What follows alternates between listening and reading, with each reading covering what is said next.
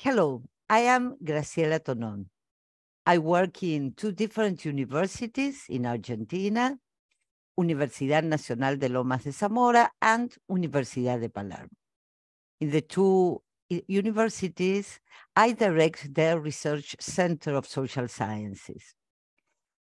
Also, during two periods, I was the secretary of the Human Development and Capability Association. What it was an enormous pleasure for me. The capability approach is the topic that today I will share with you. Let's begin. Well, the capability approach is a conceptual framework generated in the decade of the 19th and that today is used by diverse authors, having extended by all the regions of the planet. If we talk about its origins, it is necessary that we remember Dr. Amartya Sen, Nobel Prize in Economics in 1998, and his famous book, Development as Freedom. Also, a pioneer in the subject is Dr.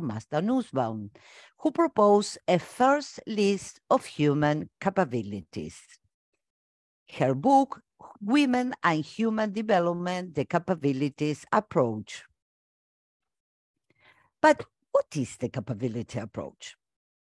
Well, it is a conceptual framework to evaluate and assess individual well-being, evaluate and assess social arrangements and institutions, and design policies and proposals. The capability approach provides tools to assess inequality among individuals, understand the development of social groups, analyze social issues, legal and institutional practices, and design and prescribe policies and norms. The capability approach operates on levels, and a scheme of evaluation of individual achievements and social agreements, and as a criticism of other approaches to assess the quality of life and justice. What is capability?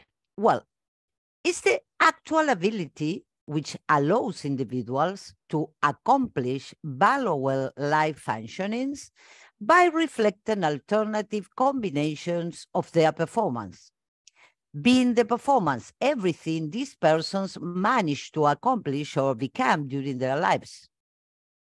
It is further directly related to people's well-being and freedom, while exerting an indirect influence over economic production and the process of social change. It's referred to what people may really choose, and one can really choose a given functioning or achievement only if, having chosen it, one's choice is respected and executed, and the functioning or achievement is this warranted actuality. The capability approach provides a nuanced and interdisciplinary framework for evaluating the lives of individuals and the societies in which they live. Focus on exploring what people are actually able to do and what lives they are also able to live. Center on exploring the substantial freedoms and achievements of individuals and the internal and external conditions that allow them to develop. Well, let's see the core commitments of the capability approach. Capabilities and functionings, value pluralism, ethical individualism, means and ends. Ingrid Roman said, we must ask what are people really able to do and what kind of person are they able to be. They speak about capabilities and function. In relation with ethical individualism, well, we must take each individual as an end in itself. Considering value pluralism, we must ensure the individuals the opportunity to flourish while protecting her or his freedom to choose how to do so. And considering means and ends, we must understand and distinguish the means for achieving development and justice from the end of development and justice.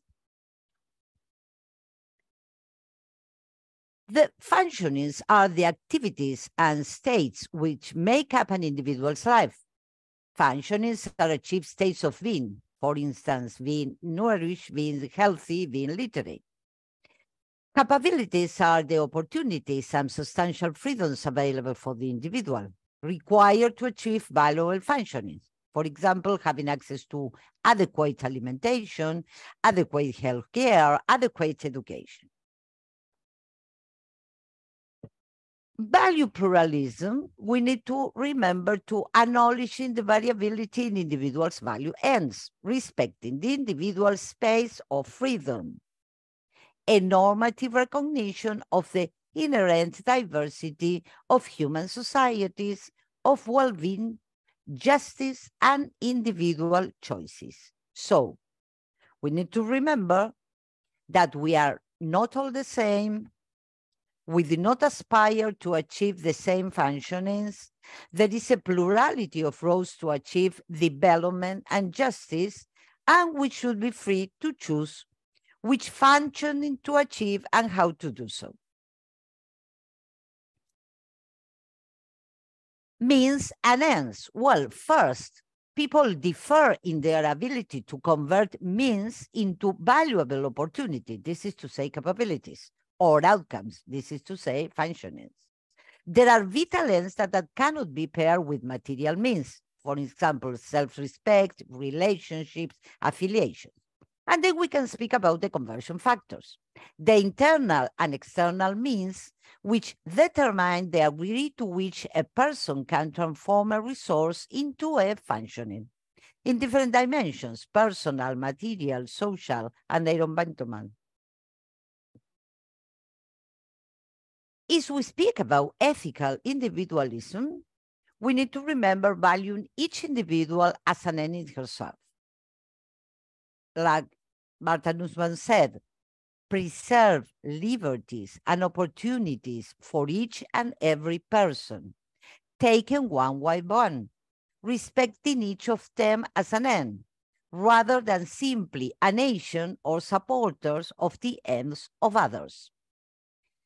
Acknowledgement that every individual life has ultimate value, ensuring the protection of the fundamental capabilities and functionings of the individual, and understanding the variability in the development of capabilities and functionings across individuals. Please not to be mistaken with ontological individualism. Well, the point of departure of sense theoretical approach is the identification of freedom as the main object of development, while the objective of the economical social policy analysis lies in establishing the empirical connections that make the viewpoint of freedom coherent and conscient, as the perspective that guides the development process. In this respect, the capability approach represents a theoretical proposition to assess, namely, life satisfaction, perception of social situations, design for public policies which affect economic development, social policies, and international development. But the capability approach also critiques another points of view. For example, Amartya stands concerned with the standard models of development, inequality, and distributive justice. This is the case of resourcism, when evaluating social arrangements based on access to resources only, and utilitarianism, evaluation and prescription based on provision of the greatest good for the greatest number of people. The capability approach is not restricted solely to market measures of utility, such as income. It incorporates the use of non-monetary measures of utility, such as self-reported data on happiness or life satisfaction. Well, in the case of happiness, it's evaluating social arrangement based on preference, satisfaction, and contentment. But let's see particularly. in this graphic. The capability approach recognizes the role for happiness in human welfare and research, as what makes people happy can provide useful insights into their underlying values and priority. But let's remember this phrase of Zen. Happiness is not all that matters, but first of all, it does matter, yes? Well, Zen's theoretical proposal views people as agents that bring about change. And in this respect, the author refers to the agency of the individual as a participant in economic, social, and political actions. This focus considers the relevance of the differences in the way people satisfy their needs and the fact that the same people may require different resources to achieve the development of the same freedoms. So Zen considers people as active agents in the old sense of the term agency and not as passive receivers. And these agents have capabilities centered on the fundamental freedom to live, having reasons to value and increase the real option from which they can choose. These agents have capabilities defined as the real abilities an individual has to attain valuable achievement in his or her life, reflecting alternative combination of functionings the person can achieve. Such functionings are a representation of the things a person values doing or being. Thus, in a society that relies on the capability approach for public policy making, it will be individuals the ones making decisions in connection with the development of capabilities. But also there are critics to the capability approach. Well, the capability approach has been criticized for being an approach only focused on the individual. Although it is an approach further directly related to people's well-being and freedom, it also exerts an indirect influence over economic production and the process of social change, and Zen remember us. Nevertheless, authors such as Francis Stewart have pointed out the importance of groups, acknowledging the fact that persons live in groups, families, communities, or neighborhoods. Moreover, the concept of collective capabilities has been conceived. In this regard, we refer to the work of Ibrahim, who reflects upon capabilities and attempts to relate them to the social structures, emphasizing the importance of communities in the expansion of capabilities. Later, Murphy also referred to this subject, be recalling that it was Sen himself who spoke about the concept, even though he did not develop it, alluding to a freedom which is only available to and exercises by individual human agents working together as a part of a group or collective. Yet the concept of collective capabilities is not a synonym of community capabilities, since collective capabilities may also be expanded in different types of organizations. In my personal case, in 2018, I edited a special issue dedicated to communities and capabilities in the Journal of Human Development and Capabilities, which is the official journal of the Human Development and Capability Association. I was founded by Sen himself. You can see it at this link. It contains articles by authors from different regions of the world that show the importance of using the capability approach when researching and or working with communities. Sen says that individual freedom can be considered as the central value in the assessment of any society and as integral product of social organization, with far-reaching implication for the assessment of social institutions and political decisions. For Sen, capabilities are directly related to people's well-being and freedom, and are directly related with economic production and the process of social change. The author added that there is a difference between real income and the well-being freedom that is extracted from it. And he considers the peculiarity of each person, the environment, the social climate, the custom of the communities, and the differences in family life. But what does it mean to use the capability approach as a theoretical frame?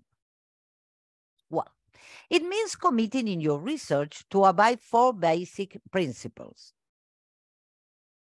capabilities and functionings as the metrics of analysis, valuing each individual as an end, acknowledging value pluralism, and differentiating means and ends of development and justice. To begin our conclusion, first, the capability approach implies the core normative commitments when doing research on development and justice. And the theories about capabilities imply the variety of interpretations on what the capability approach can do, how it should be implemented, and the ways in which it is applied to specific research areas. Thank you very much. And here is my email in case you can write to me. Bye bye.